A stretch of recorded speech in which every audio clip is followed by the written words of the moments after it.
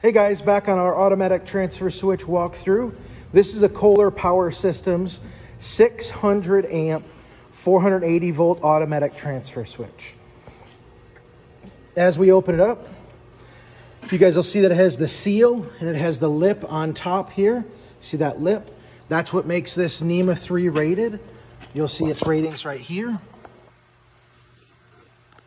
Model number, serial number, amperage, voltage, wires, the phase, the poles, the frequency. Type 3R enclosure, it's stated here. Here is the actual automatic transfer switch. So one of the other ones we looked at had a breaker in it. That's typically called service rated. This one does not, but this one comes with a remote annunciator. So you can see what's going on with the generator from far away. So guys, this is a NEMA 3R 600 amp 480 volt automatic transfer switch.